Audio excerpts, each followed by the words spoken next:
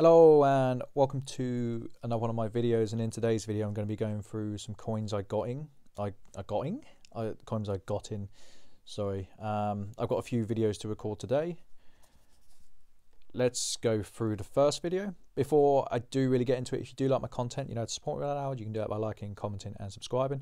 I'm sorry I've taken a week off. I'd actually pre-recorded a few videos, and when I went through them I just didn't like what I recorded.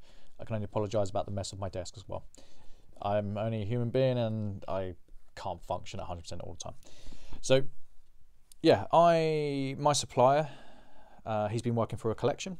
You can tell it's a collection because it will have this. Anything that has come from the collection, you will see it's a recurring theme amongst my videos of late. So he messaged me and he said, Sean, I've got 7.5 sovereigns, do you want them? And I'm going to go through them. He actually sold them to me for a real bargain, so he just charged me spot. But when you see what's come in, I've had a good day. I haven't really been selling over the past couple of days. I took 2 days off. It's the first time I've taken 2 days off in a row in as long as I can remember. I've only had 3 days off this year. I was meant to have a day off last week and I ended up working half of it, so I need to look after myself a bit better. So yeah, this one came in. It's kind of funny story about this. Another one came in that I'll show you on another video. You know, 2 came in the space of 2 days, but they're on different orders, so I'm going to separate them out. So yeah, there's that one. It's a real treat what's coming. Really happy. 2006, so this one's already gone.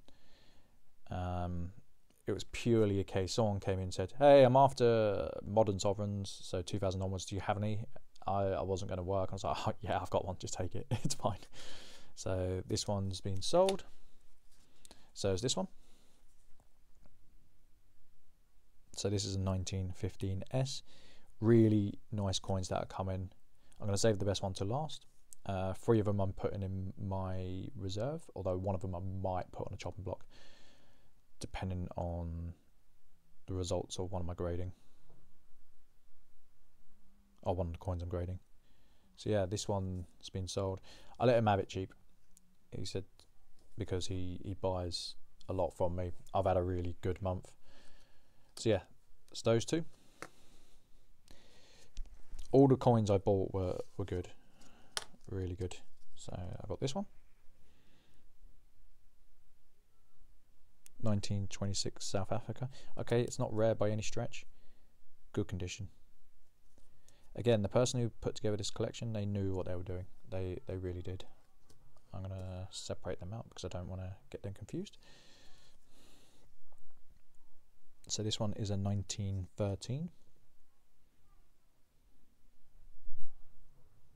No mint mark. Beautiful condition.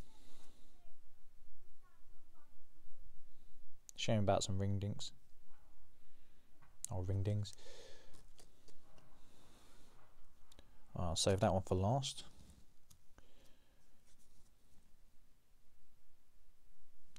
So this one here, let's take out the plastic. So this is a 1917M. Fairly low mintage. I don't know the mintage off the top of my head. It is one of the lower ones because I pre-sorted it. Nice coin. I don't really favour this king that much. However, there are some of the rarer coins. I think this one's under 1 million mintage. Nice condition.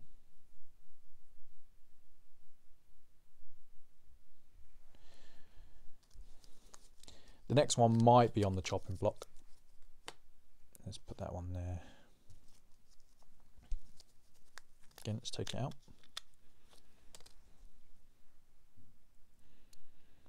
This is a 1918 Indian Bombay Mint. Nice condition.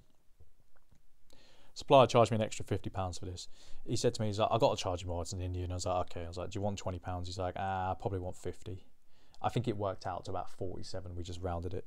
I was more than happy to pay it.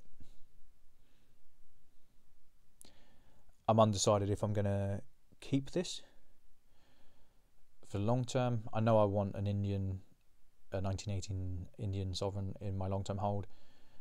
I'm starting to collect Indian sovereigns, let's be honest. I've got quite a few of them now. So that's that one. Now the next one is a real beauty, and I made a bit of a faux pas, so I ended up buying it, and for whatever reason I got it into my head that it was a different mint mark, and there was a huge difference. Huge difference. Look at that. So this is a 1930 Perth. I got it in my head that it was a 1930 Melbourne, which would have made it a 77k mintage. So I'm phoning up all my contacts and I said, oh, I've got this 1930 Melbourne coming, what do you think? And then I looked at it, I was like, you're losing your marbles. I actually think that this coin here may be best in class.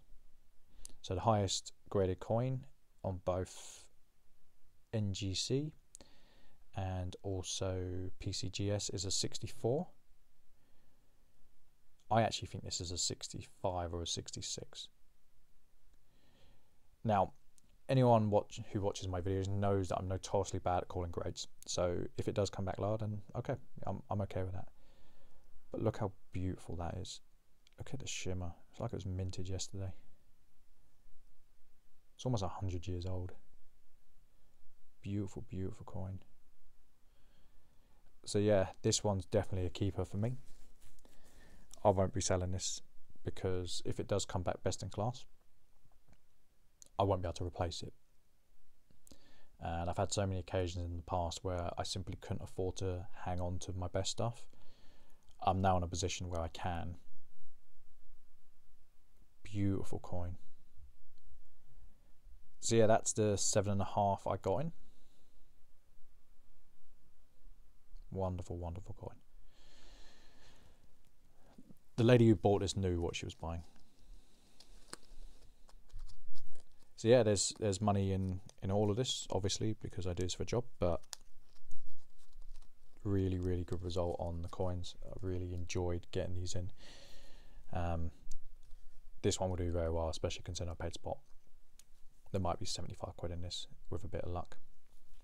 So yeah, that's today's haul. I will be making a few videos after this concerning other stock. It's a real shame I got some stuff in that I just instantly flipped and didn't even think about it.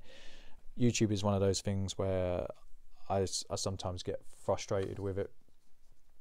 I don't always have the time to do it, and often I make a video and it's like 1 or 2 in the morning and I really should be sleeping and looking after my health, but I'll just get tunnel vision. I'm like, no, I've got to put content out, I've got to do this, I've got to do that, and I need to kind of rebalance and do things differently. So I hope you've enjoyed the video. If you do, you know to support me right now. You know by liking, commenting and subscribing, and I'll see you on the next one.